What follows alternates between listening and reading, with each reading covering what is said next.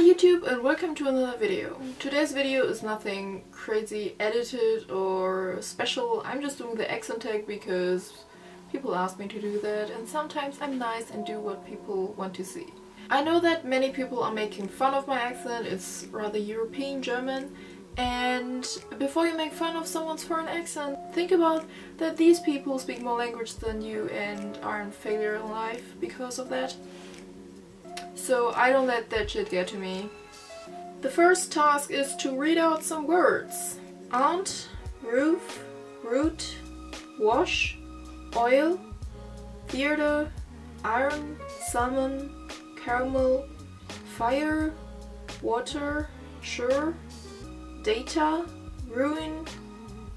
I would say it like French crayon, but I think in English it's crayon. Crayon? I don't know. Crayon?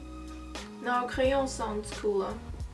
New Orleans, pecan, both, again, probably, spitting image, Alabama, lawyer, coupon, mayonnaise, syrup, pajamas, caught, naturally, aluminium, and envelope.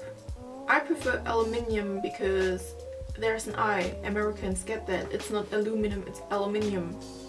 Can you see the I in that word? The I? Okay, the questions. What is it called when you throw toilet paper on a house? I know it's called TPing, but I would just call it prank to fuck up your neighbor.